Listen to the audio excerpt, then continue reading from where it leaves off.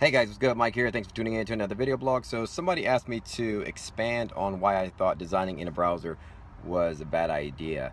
I talked about this in a video I did a couple videos ago.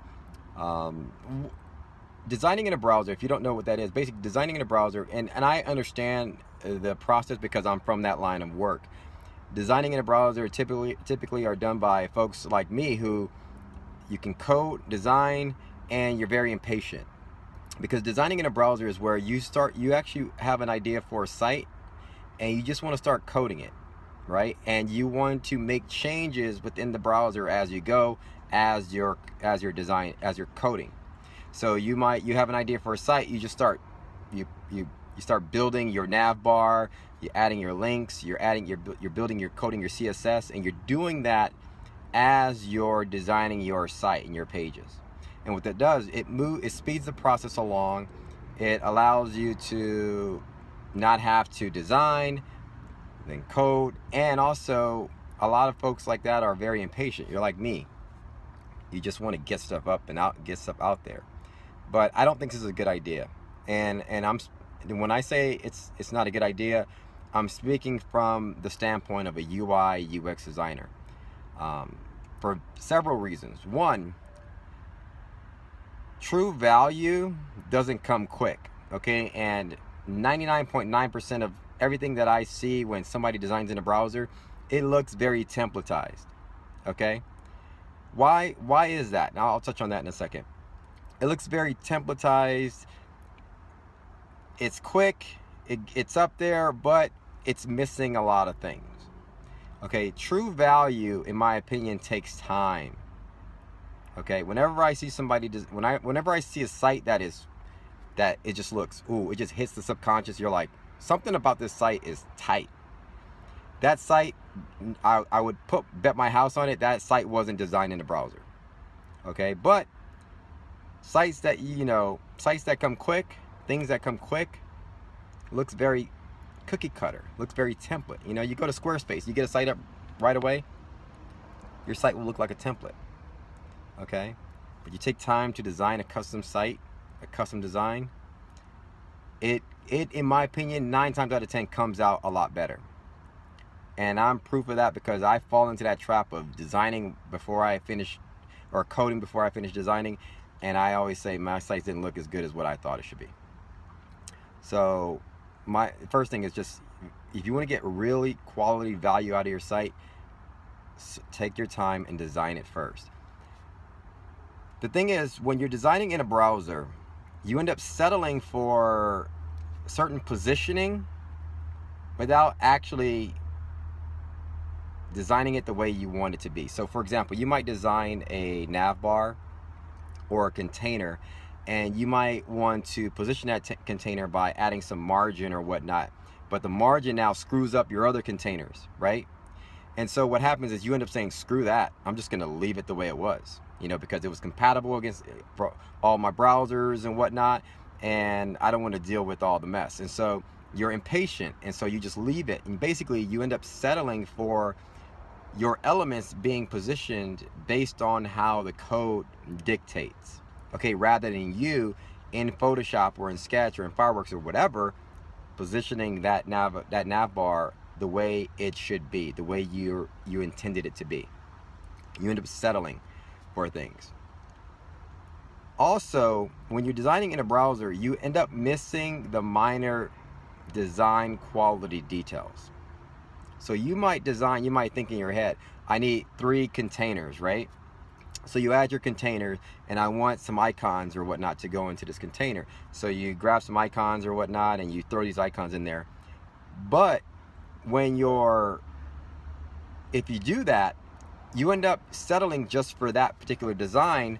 You may miss a lot of things. For example, I'm designing my site right now. I'm redesigning my site. And so I'm designing it in Photoshop. And I was looking at some other sites, some inspirational sites. And this one site just kept, just speaking to me. Not necessarily, it wasn't like, ooh, it was just something subtle, something subconscious about this site that engaged me from a design quality standpoint. And that's what I look for in a lot of sites, and that happens in the research process.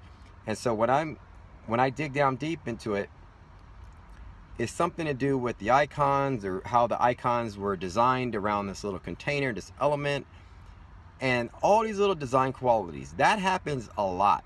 And I think when you start designing in a browser, you miss those points. You end up saying, like for me, I can go into my Photoshop and I could tweak things the way I want. I can tweak my font type. I can you know, add the proper drop shadow. I can, you know, maneuver this and maneuver that, and I could shift things along. Whereas if I was designing in a browser and I've already coded most of my stuff, I'm not going to mess around and move those things along, you know. If I miss the drop shadow and I can't get it in there with the code or whatnot, screw it. I end up leaving it the way it is. I settle. When you're designing in a browser, you settle. When you're designing and you're taking your time, you're planning things out, and you're sketching, you know, you have all that in Photoshop or Sketch or whatnot, you have time to maneuver that stuff. You have time to have different pages. You can start over without having to, you know, you can move things around. You don't have to settle, in my opinion. And that comes in the design process. The design process should be well thought out. There's a lot that goes on in the design process. You know, the design process includes UX design as well. You know, you're brainstorming, you're getting all your ideas out on paper.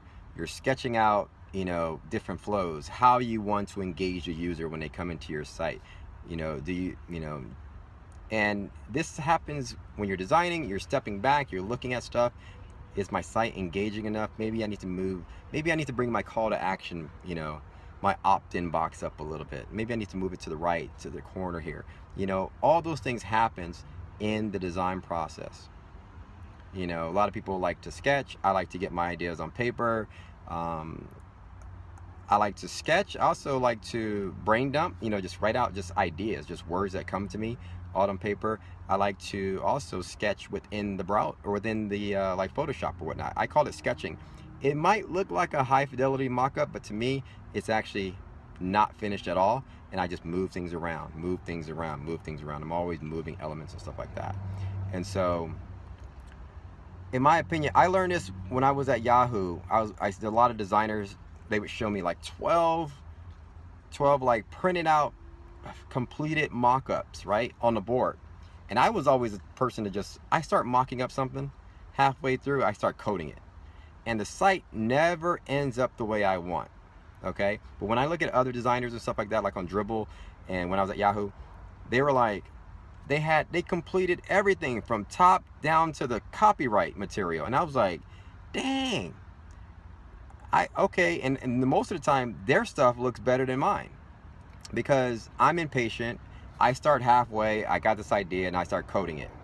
Whereas I feel a lot of the work that I think that's quality, that comes out better than mine's, and stuff that you will feel more satisfied with, I don't think you should go like, you know, complete 90% and then start coding. I think you should do 100% top to bottom, pixel perfect, have your design signed off, and then use those designs as a reference point so when you start coding. Okay, and also that's going to speed the coding process along faster. You have a signed off mock-up that you can reference, and it just moves along a lot quicker. Sort of like painting. You ever paint inside of your house, your walls? A lot of times we just want to paint without prepping, you know, but if you prep and you put down the blue tape around the windows, the painting process is a lot faster. You don't have to stop when you get to the edges, and then when you pull off that prep tape, everything looks sharp.